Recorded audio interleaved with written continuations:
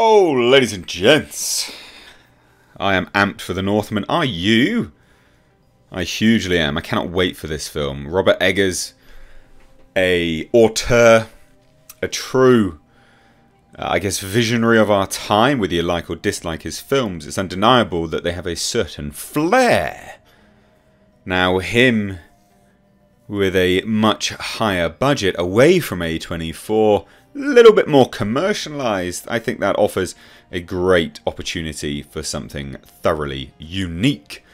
And also, something great, especially from the actor Alexander Skarsgard, who has built my anticipation even further for this project, because he came out and basically stated Hollywood culture is incredibly ridiculous. He absolutely slams Hollywood, celebrities in general, and just gives us a little insight into his mindset.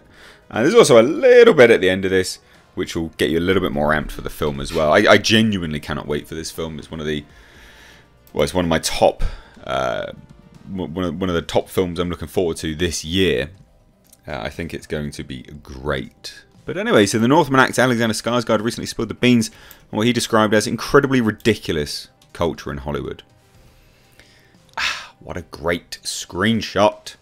Cannot wait for this film. But anyway, so while Skarsgard's comments might not surprise many, it is somewhat refreshing to hear actors criticising the morally bankrupt culture of Hollywood.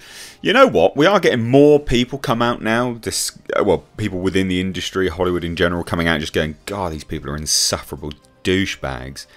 So it is still a surprise. You know, it's still quite rare that people come out and criticise these individuals because, again, you know, they get removed from the cool club. They get told they can't be around anymore. They're not allowed. They're blacklisted.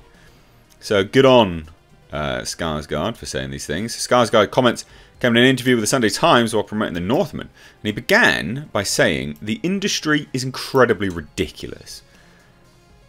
Right. Okay. Yeah, I agree with you. And so he elaborated further, and he said, in meetings, people are really insecure and eager to please. But it's a strict hierarchy. If people at the top say something is good, then people fall in line. And this is why inevitably we end up with such garbage movies nowadays, is because people at the top have utterly no idea. They're so far removed. They spend way too long on Twitter. You know, most people think that that is, you know, that the loudest voices on Twitter are the majority, and that's why we end up with these garbage films promoting garbage ideas. And also, like, it's not just that. They do genuinely want to push certain narratives as well.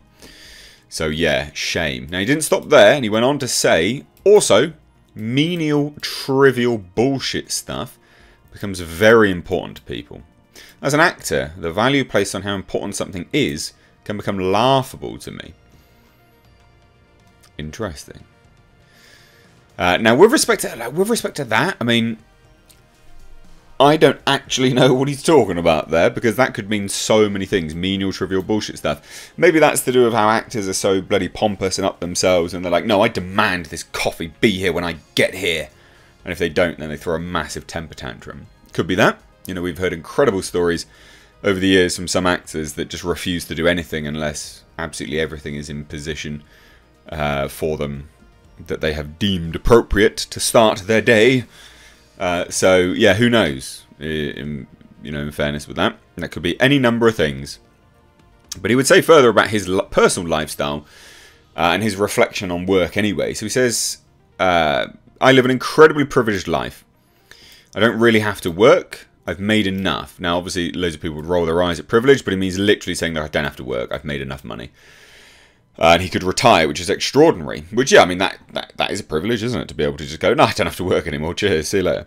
And, you know, it's interesting that he says this. And he goes on further to elaborate why he's saying this, because he states, but I don't feel the need to broadcast that with expensive clothes or cars. Which you wouldn't. Like, I don't think of Skarsgård as a hugely wealthy actor. You know, he's been in some major things, but you wouldn't think that he's earned enough to be able to retire and just do nothing now, would you? But obviously he has. And that's because he doesn't broadcast it around. Now, he does say, and this is throwing shade at Hollywood, that radiates insecurity. When you see somebody with a £1 million watch that's peacocking. It can feel like they're overcompensating. I absolutely love that. What a legend. So good. And again, what an epic poster this is. Glorious. I cannot wait. Cannot wait. It's so funny. I mean, that is the comments, you know, him throwing shade at Hollywood in general. That's that done. But again, genuinely cannot wait for this film, because he does reveal some interesting elements about the film in general. So, the production notes provided by Focus Features for the film Skarsgard provided some details about his character. So this is who he's going to be playing, which I think is really interesting. So he says, the Vikings believed that some people had a spirit animal living within them that would manifest itself on occasion in different ways. For women, it was often a sea creature, but for men, it was a fox or wolf or bear. And in Amleth's case, his character, it's both wolf and bear, bear-wolf, if you will. Before the big raid on the Slav village, we watch him take on the strength and ferocity of a bear combined with the agility and nimbleness of a wolf. Cannot fucking wait for this film! Yes! Skarsgård also likened the film to Hamlet, which, yeah, awesome, cool. And he says, the most famous story of family revenge in literature is Hamlet. Hamlet's key influence and predecessor is the Scandinavian legend of Amleth, and that's essentially the movie we've made, infusing the flavours of the old Norse myths with the dry, laconic language of the Icelandic sagas and retaining the supernatural elements from the Amleth legend. So that's interesting. I didn't, you know, that there will absolutely be supernatural elements running through this film. I honestly cannot wait for this film. 22nd, yeah, I'm there.